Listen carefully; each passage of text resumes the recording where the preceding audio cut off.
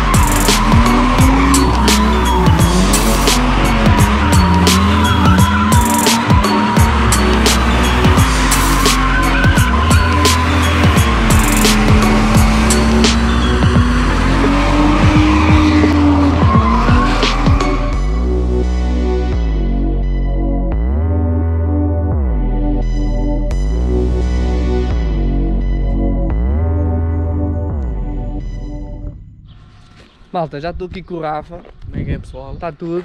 E eu... Então é assim, pessoal, vocês já viram o carro é. Rafa, eu quero que tu fales um bocadinho mais. Primeiro, o porquê do E36, que a malta quer, claro, saber, não é?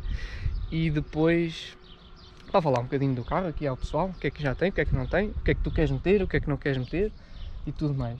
Então, isto é um E36, um 320i de librete, não é um 20i de motor, como é óbvio, um gajo gosta de jarda. Exatamente. Tem um 28 e já o comprei com o 28, já com o swap feito. Tem uns coilovers HR, não são maus, também não são top, não é são... o médio, não, são bons. São bons. Tem jantes do M3, o pessoal confunde um bocado o carro, mas é só um 320i. E tem coletores. Pronto, o suficiente, a receita mínima para derreter, como é óbvio.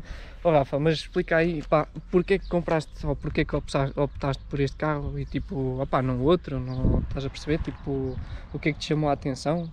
tipo, se foi o valor dele, se foi tipo o valor de mercado, se foi tipo a oferta. Neste caso foi valores de mercado, porque eu gosto mais do E30 e o Diogo sabe, ele tem montes e era o que eu queria, só que estão muito inflacionados e nada como este motor que aqui está neste carro.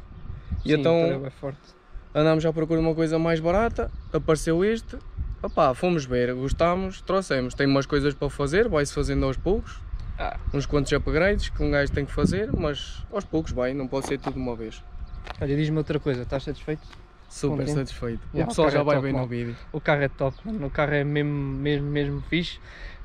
Aconselho pessoalmente, e acho que o Rafa também, quem procura um carro assim para umas brincadeiras e para andar até, tipo, até consegues andar soft e tudo, sim, né? Consegues fazer uma utilização porreira, é um carro muito bom.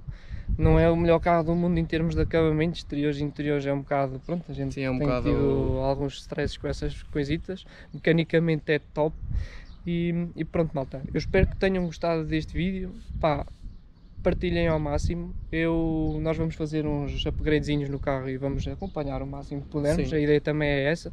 Talvez fazer outro vídeo depois quando tiver mais upgrades. Exatamente, fazer outro assim para ver a diferença. Pronto, a ideia também do Rafa é aprender mais um bocadinho. Sim, epá, também eu comprei nesse contexto de aprender a fazer drift e tal, e já que tem motor bom, dá para as duas coisas, dá para passear, vamos a todo lado com este motor, e dá para derreter, que é o que a gente também quer. Exatamente, e a verdade é que para tudo agora evoluir mais, que eu também tinha que ser um carro assim mais bruto, não dava o E30 que eu tenho, também já não dá para milagres, e pronto, temos aqui uma boa base. Eu acho que vocês vão gostar deste projeto, que é a longo prazo, não é uma coisa para se fazer em 2 dias, mas que para já está top.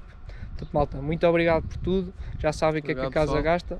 Subscrevam, deixem like, sigam nas redes sociais. Vou deixar o Instagram do Rafa na descrição e nos comentários. E pronto, espero que tenham gostado. Siga, fazer mais uns piões. Só mais um, puto. Olha Zé! Mas é só para despedir da malta. Assim à mundial. Eu vou para aqui. Isto é nível 2, nível hard.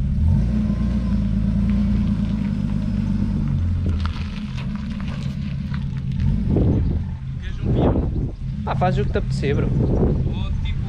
Faça uma volta e vou mesmo. Mano, é o que tu quiseres. Tu é que sabes. É o que te apetecer.